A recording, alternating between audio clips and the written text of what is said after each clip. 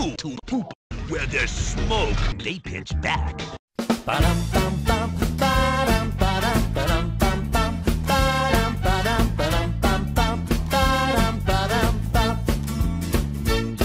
We're ready to wiggle, wiggle your fingers high in the sky. We're ready to wiggle, wiggle your ears and wiggle your eyes. We're ready to wiggle, wiggle your hair and wiggle your nose. We're ready to wiggle, wiggle all 10 toes, wiggle all 10 toes. Woo!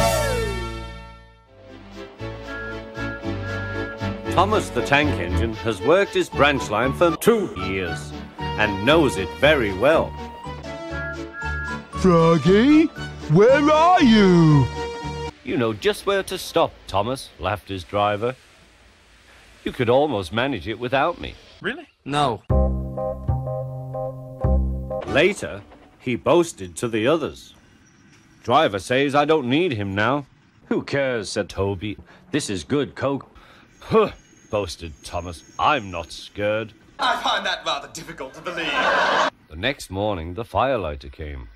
Thomas drowsed comfortably. I'll show them. Driver said I could manage without him. I'll just go out. Then I'll stop and whoosh. Thomas thought he was being clever. Really, he was only moving because a careless cleaner had meddled with his controls. He soon found his mistake. Oh, smacking hell! He didn't dare look at what was coming next. There was the fish and chips shop. Fish. Whoosh! Gee, that's disappointing. He peered into the room through its leaves. He couldn't speak. Jeremy Clarkson was furious. You moron! His wife picked up her plate. You miserable engine, she scolded. Just look what you've done to our breakfast. Now I shall have to cook some more. She banged the door. I can't feel my legs. Meanwhile, Donald and Douglas arrived. Stop! You're going the wrong way. Keep going. You're good. You're good. You're good. And stop. The twins laughed and left him. Thomas was in disgrace.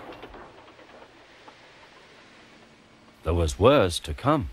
You're stupid, you are. You're stupid and ridiculous and useless.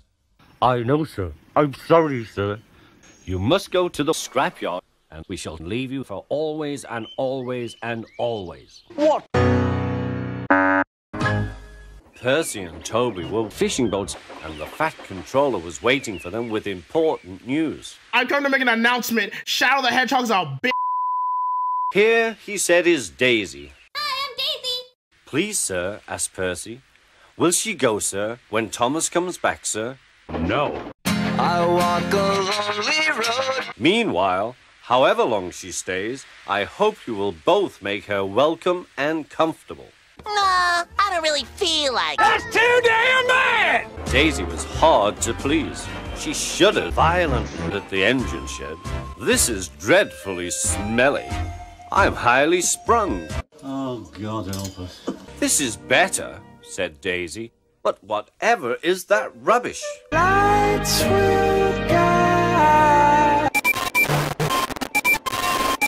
The engines woke next morning feeling exhausted.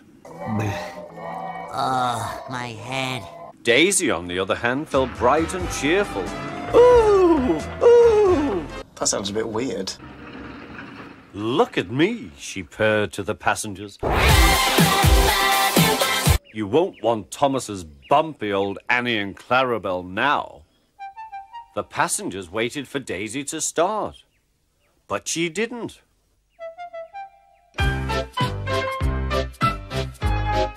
She saw that a pizza fan was about to be coupled to her. Do they expect me to pull pizza? Surely, said her driver. I won't, said Daisy. Percy can do it. He's a little bitch. How dare you! Daisy lurched backwards. She was so cross that she blew a fuse. It's fitter's orders, she said. What is? My fitter's a very nice man. He comes every week and examines me carefully. Oh, behave. Right here, looking right there. Looking right. I'm not even looking. Yes, great. Yes, yes, yes. No, no. Stuff and nonsense, said the station master. I can't understand, said the shunter. Whatever made the Fat Controller send us such a bitch? The fuck you say to me, you little... Stop arguing, grumbled the passengers. That's a good story, she chuckled. I'll do just what work I choose and no more. You will do as you are told. Fuck! Daisy, the diesel rail car's work in the countryside, was full of surprises. Surprises. They come all shapes and sizes. She was frightened of bulls and cows, and she remained very... Hello, Percy. I see Daisy's left the pizza again. I'll have to make a special journey with it, I suppose. Anyone would think I'd nothing to do, grumbled Percy. Tell you what, replied Toby. I don't care. Tell you what, replied Toby. I'll take the milk, you fetch my trucks. Their drivers and the station master agreed. Go! Whee! Percy had never been to the quarry before. You're lying! They whispered and passed the word. Hey, Percy! Hey, Percy! Come along, Puff Percy. No nonsense. We'll give him nonsense. Now we're driving super fast, but slow it down when we go past. Suddenly they saw a notice ahead. Fucked. Oh, shit. On, they cried.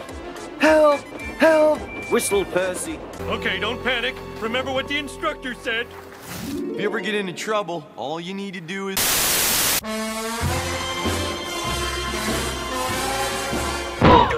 Stupid sexy... Lola Bunny. I'm Blinky, Bill.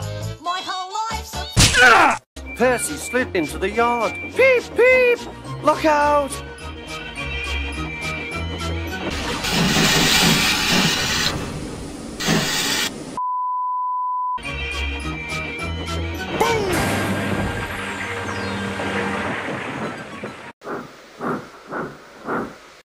Looks like your life has just been derailed.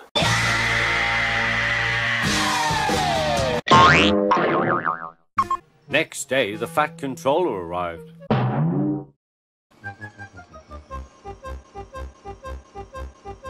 I'm upset with your choices, and I'll beat you later. Oh, okay.